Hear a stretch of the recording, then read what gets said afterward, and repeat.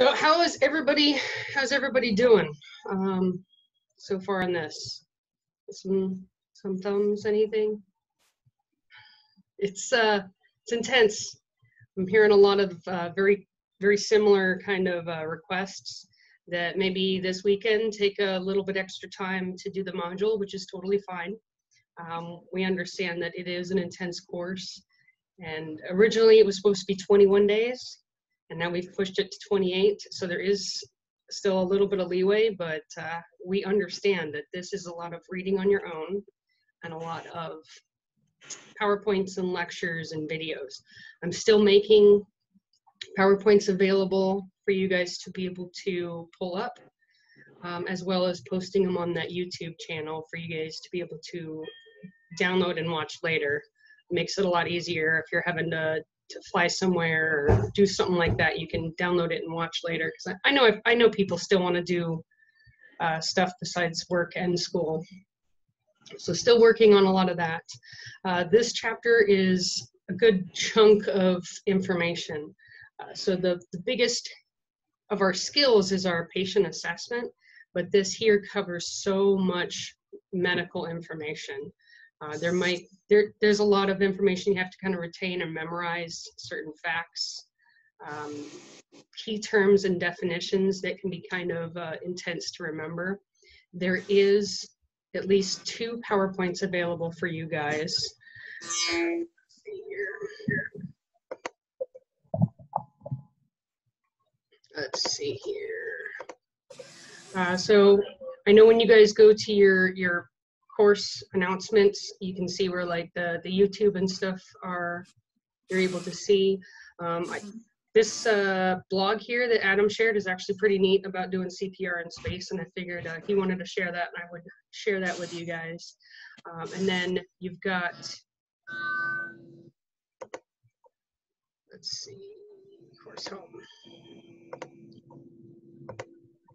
The 2 PowerPoints that I made for you guys for this module is going to be your chapter 2, the diabetes and altered mental status. Know the difference in your type 1 and your type 2 diabetics. They are not the same.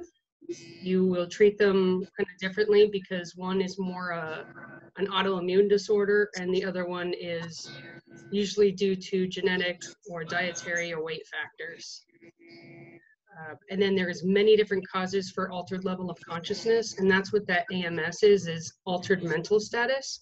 And you guys will look into, a lot of places don't use AEIOU tips anymore, but it's one of the common like abbreviations that you can look up like on Google and stuff to look into causes of altered mental status. Basically anything that fits into the AEIOU tips is some sort of cause that would make somebody go unconscious or loopy, confused. So AEIOU tips, which is usually like alcohol, epilepsy, infection, uremia, oxygenation, trauma, insulin, psychosis or poisoning, and then stroke, seizure. There's a bunch of different like letters that people put in there. But that's kind of the gist of it. You go to somebody, they're unconscious, and you got to rule out, have they had a diabetic problem? Let's look for some history. Have they been poisoned? Is there a scene safety issue? Do they look like there's been some trauma? Did they have a seizure? So just ruling things out using those AEIOU tips. And then chapter 27, so I don't have any of the in-between, but we'll cover the in-between chapters here. Chapter 27 is on behavioral emergencies, and there is a difference between behavior and psychosis, and it will kind of talk about those 2 different definitions, as well as how we're going to treat those patients. We never assume that all people that have behavioral history or some kind of mental health history, that they're not having a medical issue. So always look into a medical issue that could be causing the psychosis or behavioral. So chapter 22 and 27 are available for you guys there. There's also a thing here on street drugs, if you guys didn't look at it. It goes over the different drugs that could cause altered level of consciousness. So what I want to talk to you guys about is your, hold on, I printed it out. I'm at work, so hold on.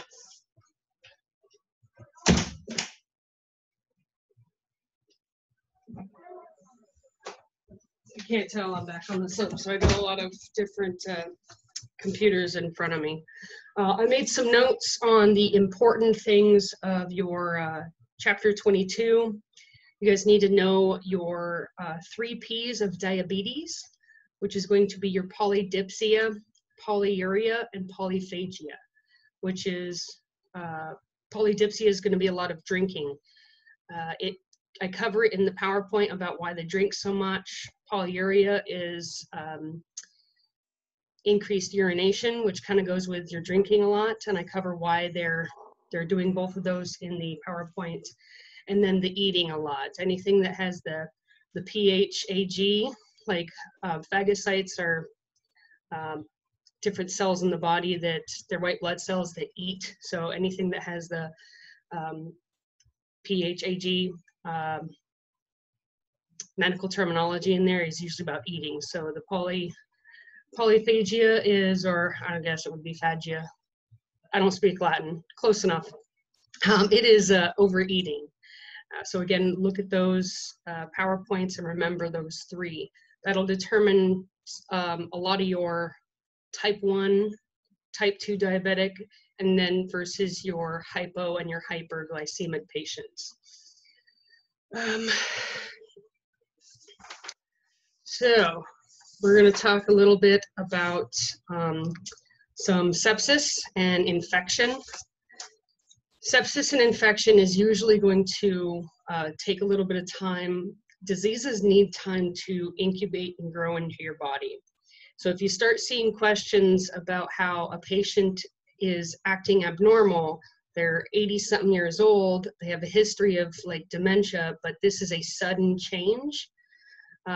Dementia is even slower than an infection. People that are geriatric are not as likely to show signs and symptoms of a fever like we would. We're gonna have a temperature. We're gonna be fighting it off and creating a lot of heat in our body, trying to fight it off. The elder population is not going to be able to create that kind of heat, so they go from grandpa's just a little wobbly and he's kind of losing his mind a little bit to he is absolutely off his rocker today, nothing's making sense. Think some sort of infection or sepsis. So sepsis is when it's starting to affect more than one body system. So you have an infection in your leg, but then that infection gets into the blood. So it's no longer in the soft tissue. Now it's entered the bloodstream, and they start getting infections in other areas of the body. When you go into septic shock is when you actually are unable to maintain a good blood pressure or heart rate, and basically you start to get shocky.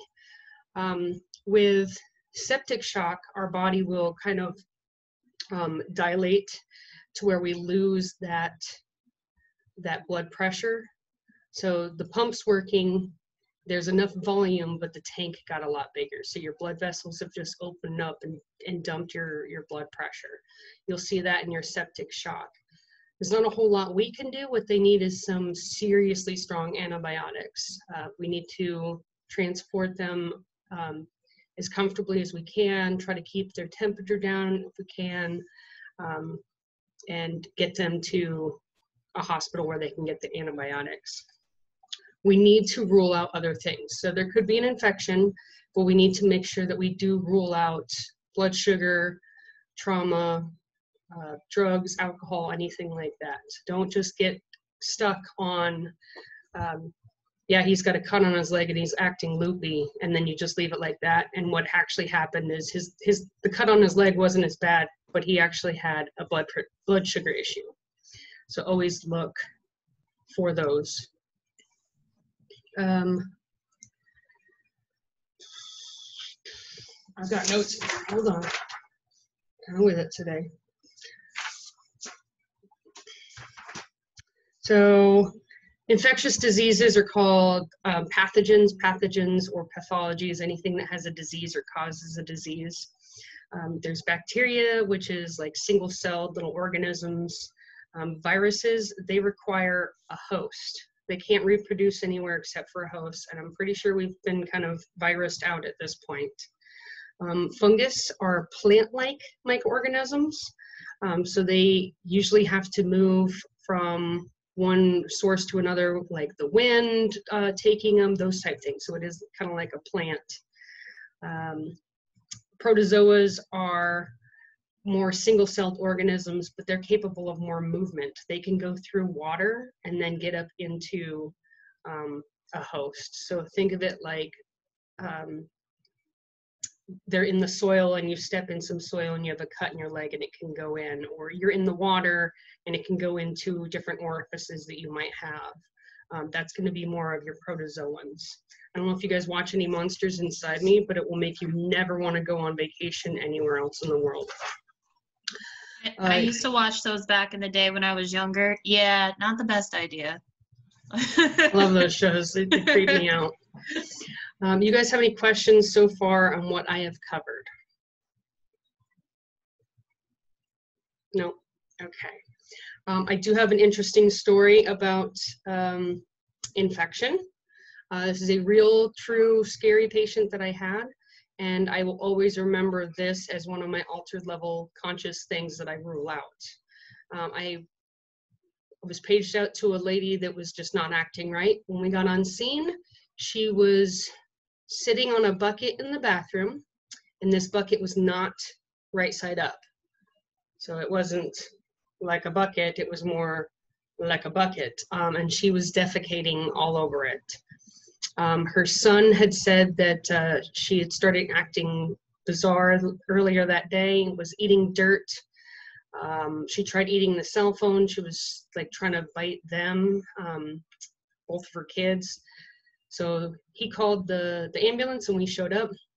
When we got there, she didn't look like at us. She looked like through us, as if we like weren't really there. And then she charged at us trying to bite us. The son said that she's normally not able to walk, that she has recently broken her ankles and she hasn't gone through enough physical therapy yet.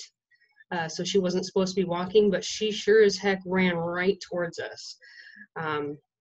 After a while, we were able to kind of hog tie her into the chair. And like it took 4 of us to keep her kind of down from the chair, and me being the EMT1 brand new, I kind of got stuck in the back with her. She didn't just eat dirt, she actually ate feces, and it was in her teeth, and the only way I could keep her calm was to hold her hands out of reach of where she couldn't bite me and like talk to her about this close to her face. So I kept trying to breathe, but what I could see was not pleasant in her mouth, and it was just a horrible ride to the hospital. We did what we could to try to calm her down. That was the only way to keep her calm. We didn't get much for vitals on her. I got a blood pressure on her ankle. Otherwise, she was warm, pink, and dry. She was upright, looking around, so I had to just assume that her vitals were pretty normal. She didn't want us to do anything else with her. A day later, I got a call from the hospital, and I had to go in and take prophylactics because she had bacterial meningitis and she died. So, meningitis is crazy. This lady went from like normal to that shit with poop and dirt, and then died a day later. Like, I don't know how long she had been sick for, but bacterial meningitis is the one that's going to kill people more likely. A lot of people think that viruses are deadlier, but viral meningitis is not nearly as fatal as bacterial meningitis.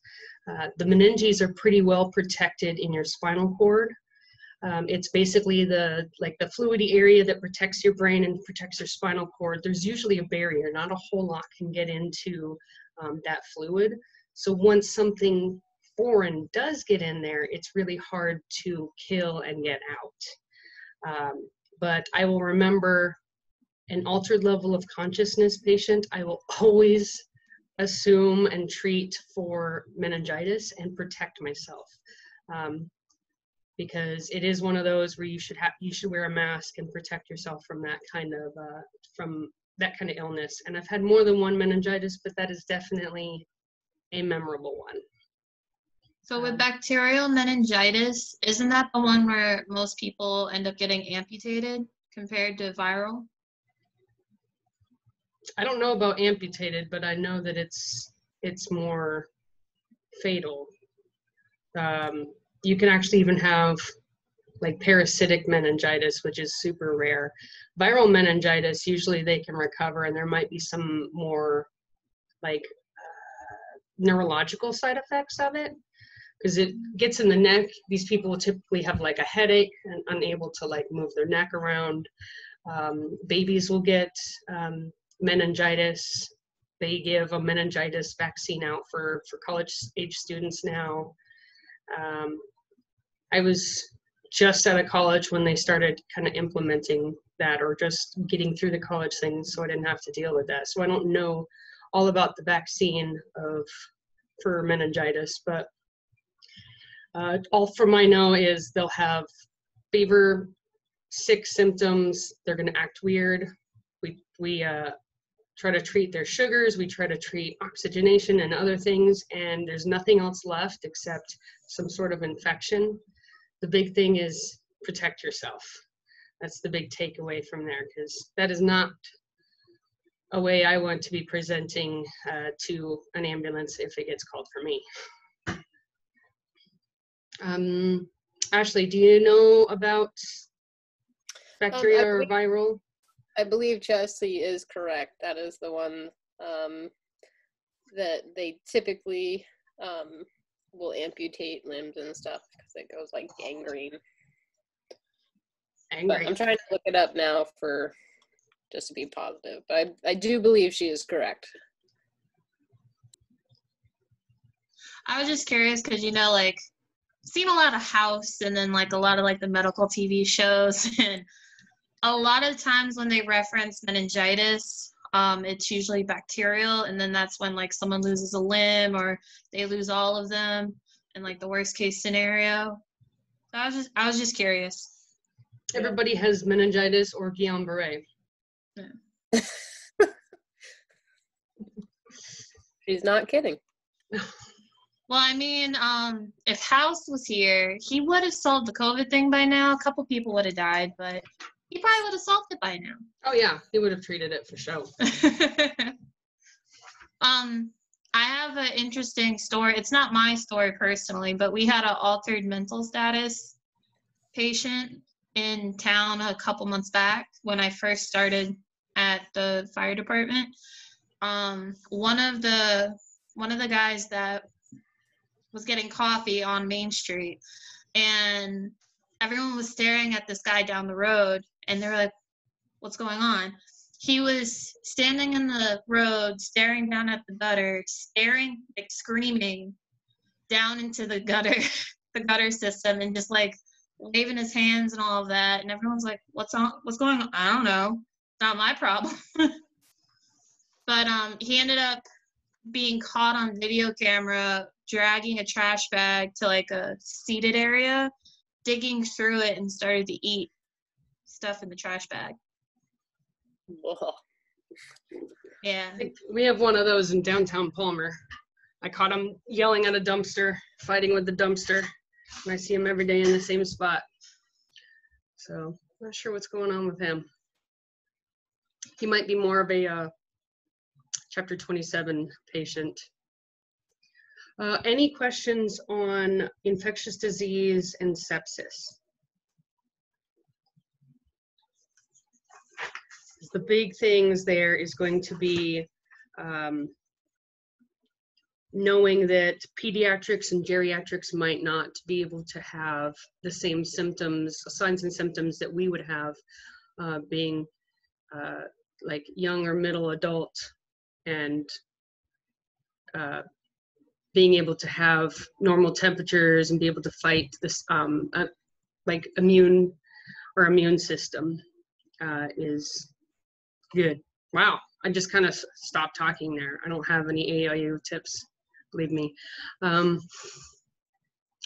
Along with the immune system when it comes to infectious diseases is allergy. Allergy is basically an immune system gone haywire. So our normal immune system is going to work at fighting infections, bacteria, protozoans, viruses. When our body attacks something at level 10 or like warp speed, that's when we start having an anaphylactic reaction. So the chapter 23 goes over allergic reactions. It's essentially just an excessive response to an allergen by our own body. There's different chemicals that carry your immune system. So the big one that everybody remembers is histamines, but there's also leukotrienes that communicate the allergen to the rest of the body. What your body is trying to do is fight it off, but it's not normally something that needs to be fought off, so it starts to fight itself. And you'll see this in sort of outward appearance. Some sort of thing is going to happen on the outside. So it's an internal battle. It's not because of something that's happened on the outside. Yes, they were responding something from the outside, but the actual allergic reaction is an internal battle, if that makes any sense. It's our own body attacking itself because of that influence. What we're concerned about, and we talked about this when we talked about the epi, is the anaphylactic patients. When we start having angioedema, and angioedema is going to be like your lips, your tongue, your mouth. When you start having that, you'll have airway compromise. And if you don't have an airway, then you don't have the ability to continue life. Time is critical. We need to act more quickly than when the reaction itself. They usually say that anything at the 30-minute mark or faster is a severe acute reaction. It also depends on what you're being exposed to. So we talked earlier about medications going into the stomach and it taking a while to get through. So if I have an allergy to something that I've eaten, it could react within 15, 20, even 30 minutes. And I can continue to react to it as it continues to get digested through my body. It's one of the most common things that people are allergic to, that and plants. So the allergen itself can determine how fast somebody is going to respond to it, and then people's own immune system is going to determine how fast they're going to respond to it. So try to determine what it was and if it still could possibly be affecting them. So if it's food, it may go on for a while. If it's a medication, it could go on for days, because some medications actually will take like a slow release to get through the body. So if they're allergic to something that is a 12-hour response, they may have this allergic reaction for the next 12 hours. So getting an accurate history is going to be how you're going to determine whether they need the epi, like now if you need to get them to the hospital so they can get more epi, if they're going to need to go to the hospital so they can get Benadryl, those type things. If your patient can't talk due to swelling in the face, you have to react immediately. Start digging through pockets. It's implied consent. So we talked about consent before. If somebody's unable to talk and their face is all swollen up, you can assume that they want help. Start digging through purses and pockets and find the EpiPen. If you do take a WFR class, which is a wildlife first responder course, they do teach you that there is more than one epi dose in an EpiPen. But typically EpiPens are prescribed in a multi-dose. It's usually 2 pens in one kit. Because what I talked about before, you can have an allergic reaction and then the epi wears off, so then you need that second epinephrine injection. When we talk about different causes, We also need to consider bites and stings from insects. We're getting more and more insects here in Alaska, and more of them are going to bite and sting. Hopefully we don't get the murder hornets, but there are some insects that when they sting, they can continue to sting. Most of the time the insect, what causes them or how they sting is they'll have like a hollow spine, and then the toxin can actually go through the spine and inject into you. If they are unable to sting you more than once, usually the stinger or their spine will kind of be ripped out when they are done stinging you and they leave, and they will eventually die. But now you have a stinger stuck in your body that's continually injecting that toxin. So anybody know the best way to get rid of a stinger when it's in somebody's skin? Credit card. Yep, they like money. No, Tweezers? credit card's going to be the best. So the tweezers, if you accidentally pinch off the end, you can take off what you can see, and then you won't be able to get what's down below. So they actually recommend using like a credit card or some sort of kind of flat, rigid ID, something like that, that's very thin and rigid, to be able to get underneath it and flick it out. If you can't get the whole thing out, assume that it's going to continue pumping in the toxin. Thankfully, we don't have a whole lot of insects that bite, but we do have them here, and we have to be prepared to be able to help people out. What's the first thing you should consider when you have somebody that is dealing with an allergic reaction? Make sure they have an open airway. Before that? Epinephrine. Not before that. If somebody's having an allergic reaction, you might have an allergic reaction to whatever they are experiencing as well. So always consider your safety, because you might not have an allergy to the thing at first. You can develop this allergy at any point. So always look for the bees. Always look to, if they're having an allergic reaction, what is it that they're allergic to before you approach the scene, so you can get an idea of what the hazard is. So always remember, if they're allergic to it, you may be allergic to it as well, and it is not kosher to steal their EpiPen.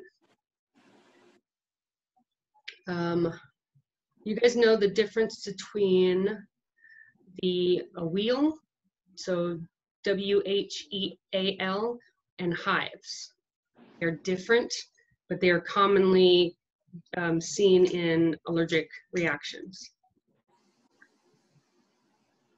Who can tell me which one's which?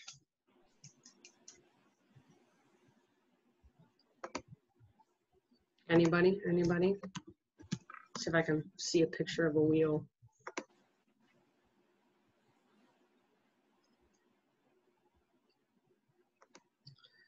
So a wheel is going to be an area that you can blanch. When you poke on it, it'll kind of flatten out and turn white. It'll also be hard. It kind of looks like a mosquito bite. It'll be hard, raised area. It's well defined on the skin. It's usually from a bite, part of an allergic reaction. The hives are going to be, they can be more like spread out, take over the body, a lot smaller, more like pinpoint size. See if I can show a picture of hives versus wheel.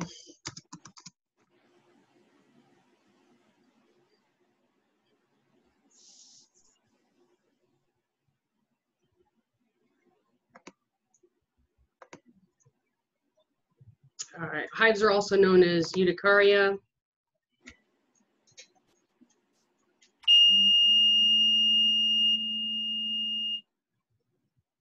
that you, Ben? Yeah, that's me. Usually hives will itch. All right, so here's a picture of hives. My pager's off.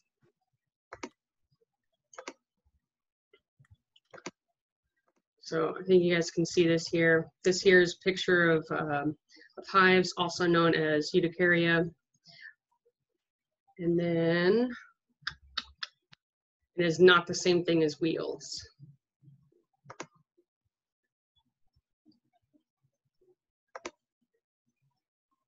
Come on, where was it? So you can see how these here, see if it comes up, are more hard.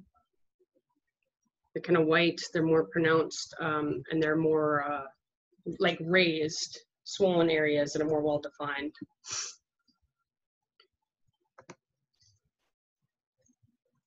You start seeing that, and it's not, that doesn't scare me nearly as much as somebody with anaphylaxis or swelling in their airways. A lot of the times those people just need some Solumedrol, they're gonna need some steroids, Benadryl, so it's some diphenhydramine, that kind of stuff will stop some of the itching. What you can do sometimes is you can put a like some ice on it. It kind of will decrease some of the itching, and it kind of gives them a little bit more comfort. A lot of people describe hives as not just itching but burning, and so the thought is that there could be some kind of vasoconstriction to kind of release some of that histamine response.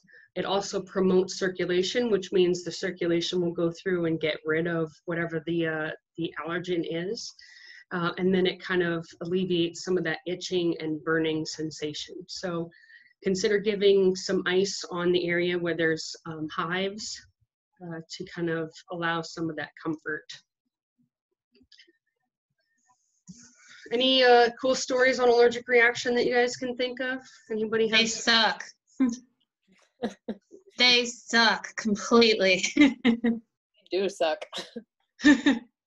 I have a very vivid childhood memory of hiding from the doctors when they're trying to give me antihistamines with a severe allergic reaction.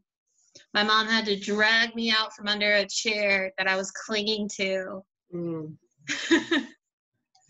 All because of strawberries. Mm. That's unfortunate. Yeah. I had a patient one time who she became allergic to her medication that she had been on for 25 years. And when we got there, she was in what I call the reverse tripod. So she was leaning up against a recliner with her head back, trying to open up the airway that way. She just did not have the energy to hold herself up in the tripod position. And your patients will do that. If they have been working to breathe, it's exhausting, and they will put themselves in the easiest position they can to open up their airway. And I didn't hear any wheezing whatsoever. But she had hives, and we could tell that, her blood pressure was in the tank. We couldn't even get it by palp. It was so low. And then we ended up giving her Epi, Benadryl, Solumedrol, and she started to wheeze. And at first I was like, oh crap, she's getting worse. But then I realized I'm actually opening her up. She was so far down that she wasn't producing wheezing because she didn't have enough air movement. And when I gave her the Epi, it started to work and started to open up her airway. And so that started to produce the wheezing. And then eventually she opened up enough that the wheezing had stopped. And I think it's a good takeaway because in the EMT1 books, or at least mine, it never said that your patient can stop wheezing, but they're still having an allergic reaction. They're still clamping down. So just keep that in mind if you guys ever have a patient who's in anaphylaxis. You didn't do anything wrong. You're just finally opening them up enough to produce that wheeze. Yeah, she was just so tight she couldn't get that air in or out. Those are the scary ones. Yep. And you'll see like patients who are just so exhausted from trying to breathe that they won't look at you. They can barely move their arms. They're just so tired. And so pay attention to those little clues. So where would you hear wheezes? Anybody have a guess? Airway. The upper airway. Upper or lower? Lower. Upper. Lower. Where would you hear stridor? Upper. Upper. Upper. So stridor, you're going to hear more in the throat. It's actually going to be more probably in the lower airways for your wheezes, because you have to think, I mean, you've got alveoli all throughout, but it's considered more of a lower airway sound, depending on how deep their wheezes are at, or if there's other like fluid buildup or anything like that for the wheezes. So what's happening is when you have an allergic reaction, your bronchioles will constrict, so air can't get out, and their blood vessels will dilate. So they'll have a crappy blood pressure and they're not going to be able to breathe. Work of breathing, we talked about this before, the actual like inhaling is an active process. Your diaphragm contracts, it brings the air in. And normally when we exhale, it's a very relaxing, no effort into it. When people have respiratory difficulties, they start having like an asthma attack or anaphylaxis, it flip-flops. It's a lot easier to breathe in than it is to breathe out. They're no longer able to breathe out and they got to force it out. So looking at those patients that are trying to get the air out, keep their airways open, they're working really hard, because something that used to be like no work, no effort at all, now they're having to work. So they're working both in and out, and they can get exhausted really quickly. So what causes the stridor?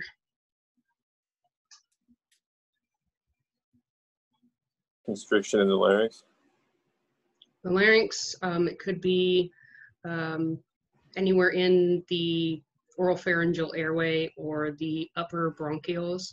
It's just another constriction of the airway or blockage of some sort. How does epinephrine work? How is it a magical fix-all for your allergic reaction? It's a bronchodilator. Bronchodilator.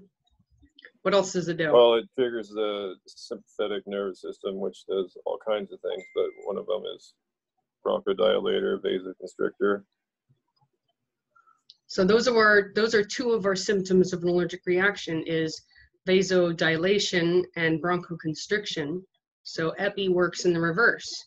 It vasoconstricts and it bronchodilates. The problem with epi is it also works on the speed of the heart. So we don't want to necessarily take somebody that has some sort of cardiac compromise, they're elderly, they've had heart issues or high blood pressure, and give them a bunch of epi if they don't need it.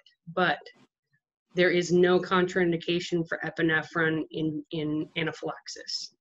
A person will die without the epinephrine if their airway closes. So just be aware that it does vasoconstrict and it bronchodilates, but it doesn't treat the allergy. It just treats the symptoms. So if your allergy is going to continue to affect them, you may need more epinephrine, or they need to be treated with other medications by taking them to the hospital. Any comments, questions, or anything on allergic reaction, chapter 23?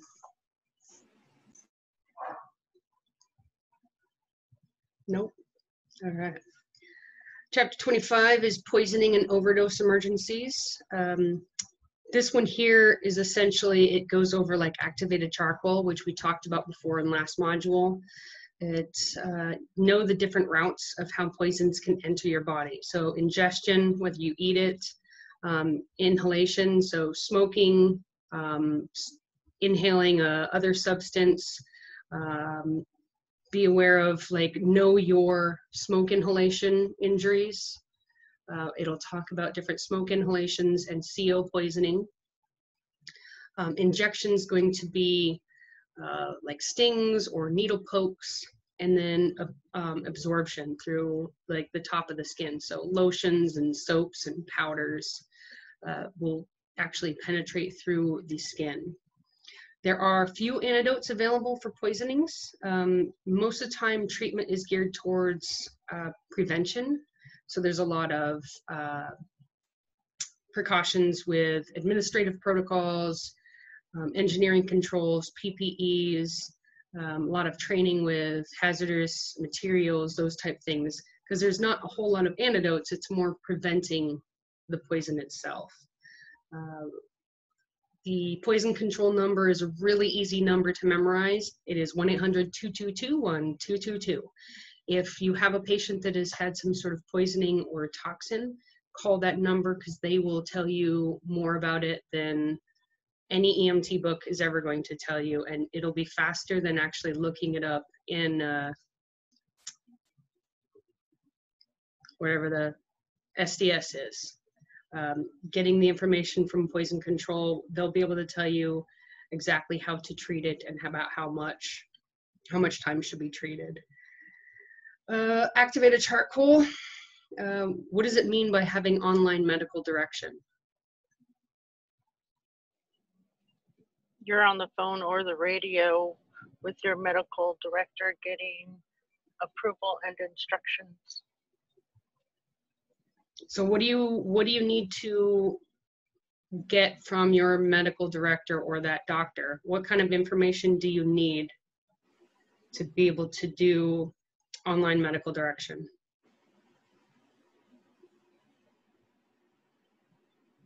Well, you have Okay, I to get guess I don't authorization. understand. The name of the physician, and you need to get the name of the medication or what med it is that they want, the dose that they want, the route that they want, and you're going to confirm all of it back. But you need to have the name of the physician that is giving you that order so you can document it later. Who can tell me the opiate triad?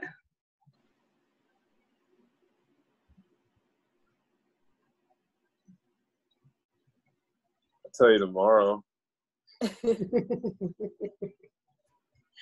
Anybody, any takers? How does it affect your pupils? Opiates. Constricts? Opiates constrict them, Constrict your pupils. What does it do to your respirations? slows it down. So Slows it's it down. sympathetic drug. So how does it affect your mental status? Makes you want to feed and breathe. Go unconscious and go sleepy. So if you find somebody that's got the constricted pupils, decreased respirations, altered level of consciousness, we can start ruling out whether they have a narcotic or opiate overdose.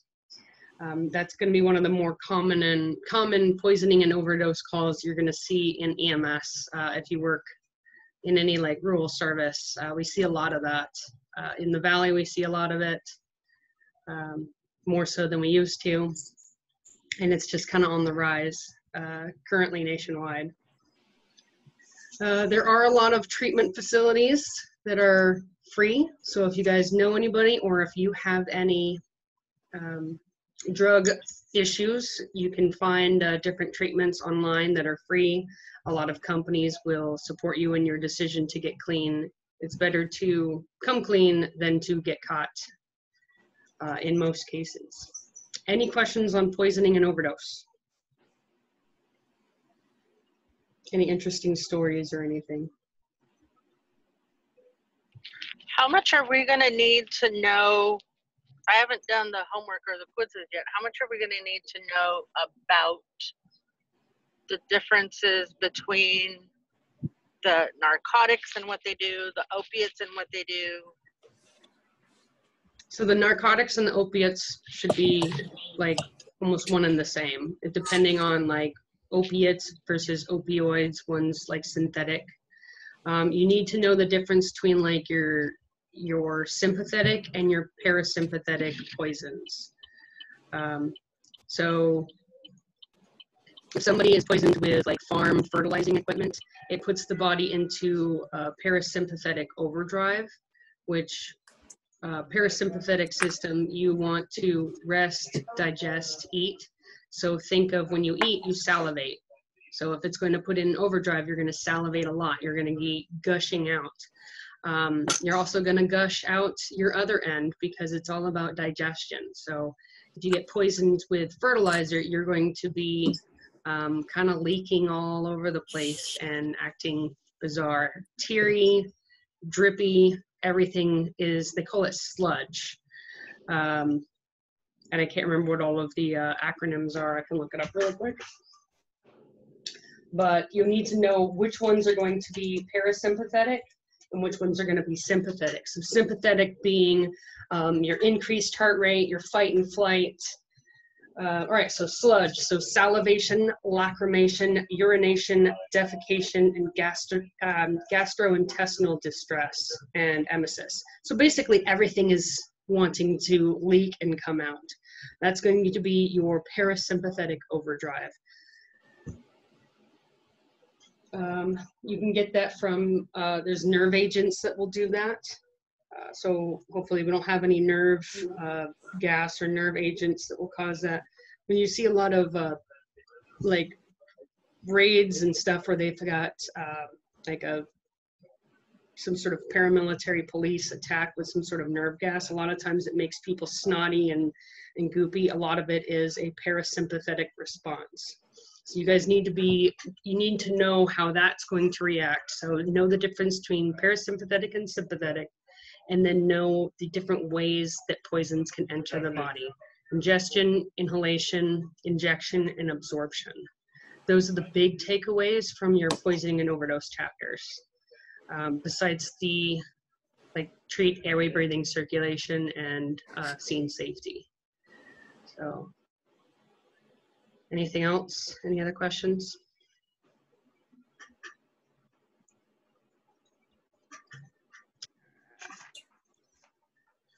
Got abdominal injuries. You can have there's so much space in your abdomen. There is many different causes. Some of them can have very severe conditions. This is where you can have some gynecologic emergencies, depending on the gender of your patient. Some gynecologic emergencies can be life-threatening. Anybody know the pregnancy that is life-threatening and needs to be basically terminated? Tubal pregnancy, right? I don't know what it's called, but in the fallopian tube. Yeah, ectopic pregnancy. It's going to actually be up near the ovaries, up in the fallopian tube.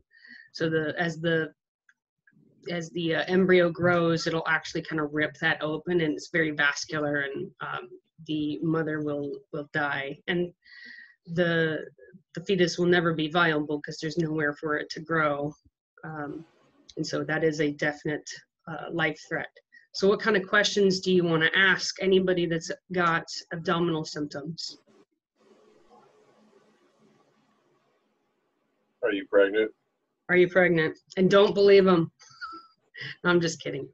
I delivered what a did baby you eat in your last oral intake? Like, what was the last thing you ate? Last thing that you ate, any chance you're pregnant? Are you on birth control? If you weren't pregnant, those are questions that you want to ask every female of like gestation age. I ask if they're pregnant, and I always in the back of my mind will assume that they could always be pregnant because I delivered a baby on somebody that was adamant that she was not pregnant. You need to know the types of organs that are inside your abdomen and what the differences are. So you need to know that there is hollow organs, and the hollow organs can bleed quite a bit. They can also leak whatever fluid might be inside of them. So that's going to be your appendix, your bladder, your gallbladder, your intestines, your stomach, and your fallopian tubes. So whatever is inside may come out, as well as they can be punctured and leak. The solid organs is your kidney, your liver, your ovaries, your pancreas, and your spleen. Those can actually be fractured or sliced, and they could bleed a lot. A splenic bleed, or your spleen, can bleed a significant amount because that's what it does, is it filters through. Same thing with your liver. There is a lot of filtering done in your liver. Your kidneys do a lot of filtering, but more in the urine aspect as opposed to blood. They're still very vascular. You can live with one kidney, but you can't live without any kidneys. I mean, you can do dialysis for a while, but you need to have some sort of filtering of your urine, otherwise you become toxic on the inside. The last type of structure is your vascular structures, which is your aorta, so your abdominal aorta, and your inferior vena cava. The inferior vena cava is the big vein headed back up to the heart, and the abdominal aorta is the large artery that's headed down. I believe it mentions in there a AAA, which is an abdominal aortic aneurysm, which it will tell you not to stress this person out. If you palpate the abdomen and you feel like a pulse, you need to drive fast because an aortic aneurysm can rupture at any moment. Basically, it is a tear in the wall of the aorta, and the aorta is about the size of your thumb. And that is a significant amount of bleeding that person's going to do in just a few minutes if it does rupture. So try to keep them from bending or moving. Don't poke or prod it anymore. A lot of times they'll describe it as a ripping or tearing. And when it does eventually tear, it's like a 10% success rate on the operating table. Like once they start to rupture, it is like very minimal chance of survival, even on the operating table. So know what the AAA is. There's a lot of different complications that can cause abdominal pain because we've got a lot of organs in there. A lot of medical histories can happen. Ask about their last bowel movement. It's a little awkward the first few times you ask how somebody is pooping, like the quality of it, the color, if it's normal. It gets easier. Ask about like the consistency. Do they have watery stools? Is it brown or green or abnormal color? Is there any blood in it? That is a huge thing. Ask anybody if there's any blood in their vomit or stool, because GI bleeds can slowly kill a person, depending on like how bad the bleed is or where it's located. So always determine if there's any bleeding or anything in their vomit or stool. Always ask about ulcers. Get a history of like if they use drugs or alcohol, if they've got some sort of ulcer history. Ask them if they have their gallbladder still.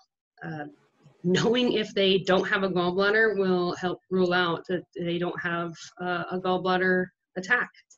If they don't have an organ in there, then they're not going to be able to have an issue with it. So if a woman has had a complete hysterectomy and she doesn't have those organs in her body anymore, she's not likely to have an issue with those organs.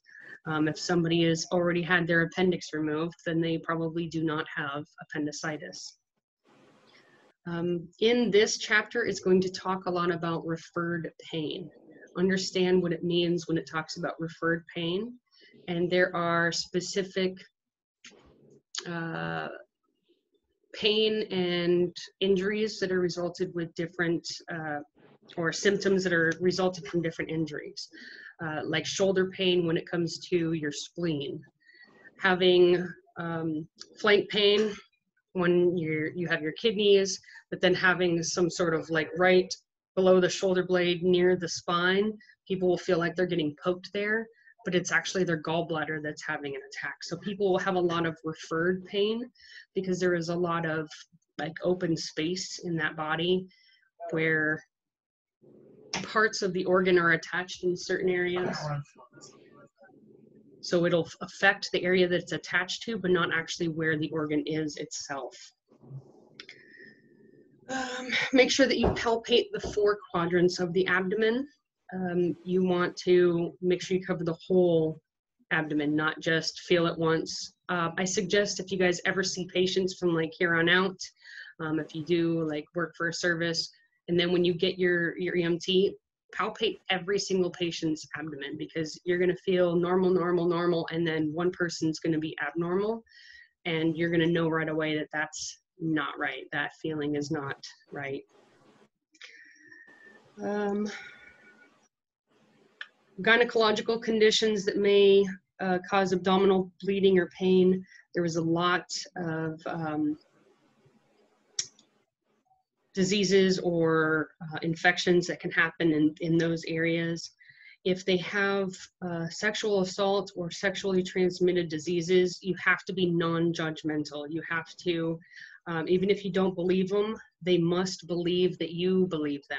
So if there is a sexual assault, even if you don't think that the story is adding up, it's not in your place, and you need to make it to where they feel that you do believe them. Treat them so they can feel like they're being listened to.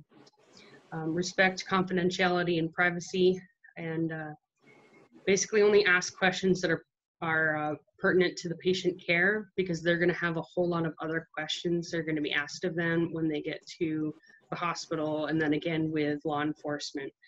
Do not allow them to shower or clean. You have to explain to them that it is in their best interest for when they get to the hospital. That's abdominal injuries. Chapter 27, I covered the behavioral and psychiatric emergencies and suicide. So look over that PowerPoint. It talks a lot about the different AEIOU tips. I have information on there about like suicidal behavior and suicide prevention. There's different links that you can go to if you guys know anybody that is suicidal, or if you yourself are suicidal. If somebody is willing to commit suicide, we don't know what else they're willing to do. So it is a significant scene safety concern. We need to maintain a safe distance while being able to treat our patient and interact with our patient. Someone with suicidal thoughts may talk about killing themselves, feeling hopeless, they don't have any reason to live, they have unbearable pain, which could be either physical pain or emotional pain. The suicidal behavior may be more risky behaviors, drinking more alcohol, doing more drugs, giving away all their valued possessions. They can become more aggressive and try to push people away, because if you don't have anybody that cares about you, it's a lot easier to off yourself. Be very direct with these people. You want to make sure that you actually tell them, or like you ask them, are you suicidal? Don't kind of beat around the bush. If they're suicidal, I've said this before, if they're suicidal, they're not going to become suicidal just because you ask them if they're suicidal. Make sure you ask if there's a plan. If people plan on how they're going to commit suicide, they're closer to actually committing suicide. Also ask them about a plan for the future, because suicidal patients don't always have a plan for the future. So it's kind of a twofer. Ask them about how they would commit suicide and if they have the means to do it. There are some legal considerations with behavioral patients. It could be false imprisonment, false accusations, and then defamation of character. How can you protect yourself about with false accusations with a suicidal or behavioral patient? Don't talk about it with other people. How about you being male should try to have a female coworker or a female responder in back with you? Does that make more sense, what I'm looking for? So these people may have some behavioral issues and concerns, and they don't care about other people's livelihood, or they may seriously think that something happened to them in the back of the ambulance. So protect yourself from false accusations by putting another person in there with you to be able to observe. So it's at least 2 against 1 when they say that they were touched inappropriately by the responder. The defamation is going to be talking about them to other people. They may try to get after you for that. So just making sure that you keep privacy private. And then the false imprisonment, we have to go off of their inability to care for themselves. So what kind of consent is that?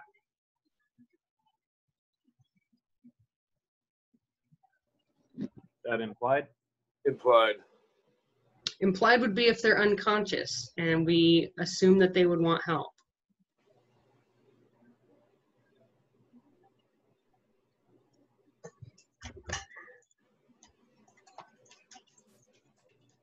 What was No, the I can't. condition again? What kind of consent is it when they are unable to care for themselves?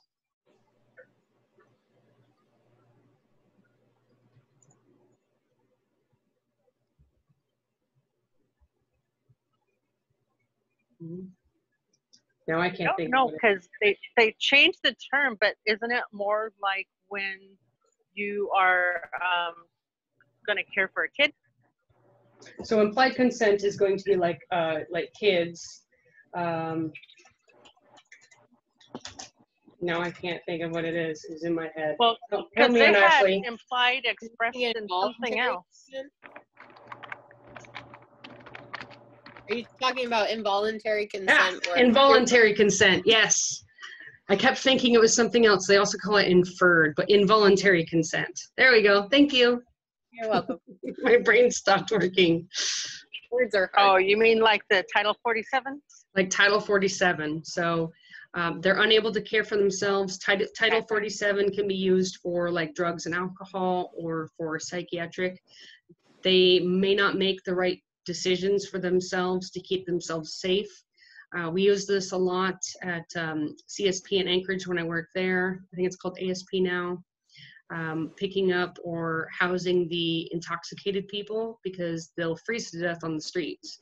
So they don't have the mental capacity to make the decision to go somewhere warm or to sober up or anything like that. So the involuntary consent. So writing that down or documenting their inability to care for themselves is what's going to protect you from the false imprisonment. Module 5 exam, it's 50 points, it's about 50 questions. It goes from chapters 22 to 27. Everybody able to log in and see everything on the MyBrady? Are we having any issues with the MyBrady right now? Nobody has contacted me and nobody's putting anything in the chat. So Okay. All right. Any questions about this module that's coming up? Anything else?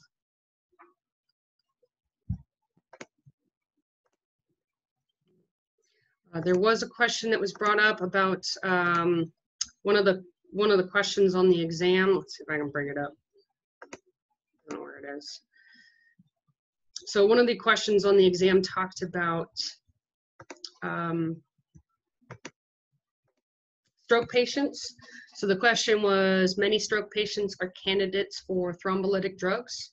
And one of the most important things that an EMT can do to optimize the care of a stroke patient who is a candidate is, and it's what the answer is determine the exact time of onset. Just because they are a candidate doesn't mean that we know they're a candidate. The question is actually kind of poorly written. Let's see if I can bring it up here so you guys can kind of see. There we go. If I can. I don't know if everybody got this question or not.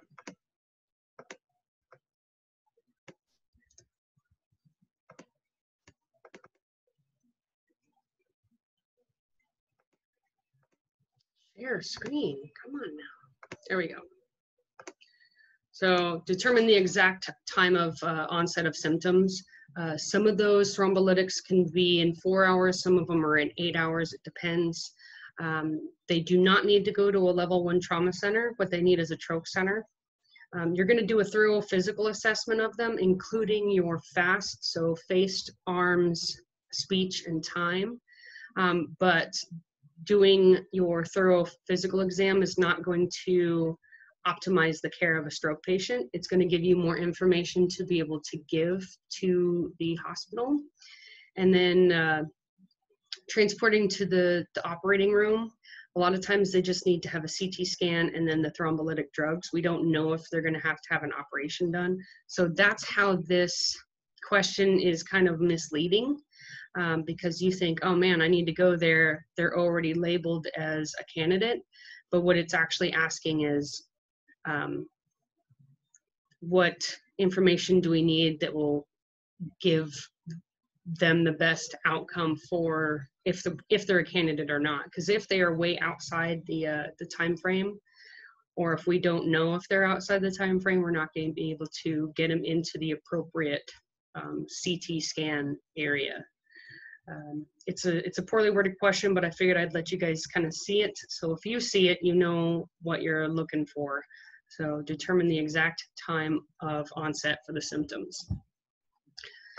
All right, that is all I have. Any questions, comments, or snide remarks?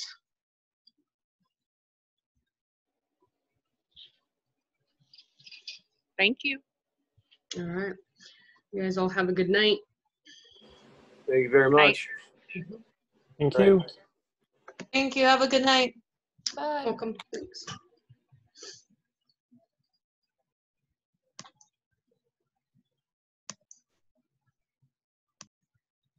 Well, I was laughing at your jokes. Did I say a bunch of jokes? You did a few. I heard a couple of people snickering. Yeah. It is hard though, man. Like, I definitely Wait. feel for you when you ask a question and it's like, I want to like type one of them the answer. Yeah, I couldn't think for the life of me about the involuntary consent. Man, it just froze my brain. Yeah. Oh, there's so many times, and I, I just make the students look it up. Yeah. Why don't you look it up? All right. Well, I need to go make dinner for my kids. They're Yeah, I'm gonna finish dinner. It's been sitting next to me for the last hour. oh god. All right. We'll go finish dinner. I will talk to you later. All right, sounds good. Bye. Bye.